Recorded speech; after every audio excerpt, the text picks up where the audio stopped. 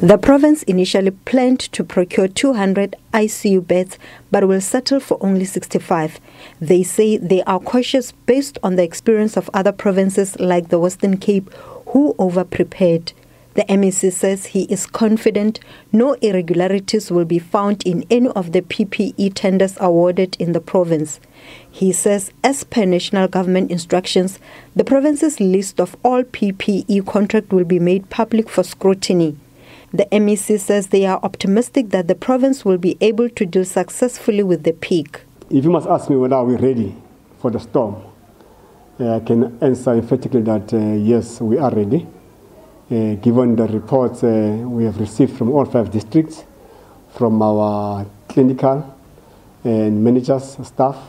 Over 160 nurses and 20 doctors have been appointed in recent months, with 10 doctors posts advertised. The department has also sadly lost 3 of its frontline staff since the pandemic. With regard to low testing rate in the province, the department's HOD says they are following National Department's testing guideline of case definition, which says a person can only be tested when showing one COVID-19 symptom. The provincial government says it will, in the next few days, embark on testing all deaths happening at homes, as pronounced by Health Minister Mkhize. Motlalipule Morake, SABC News, Kimberley.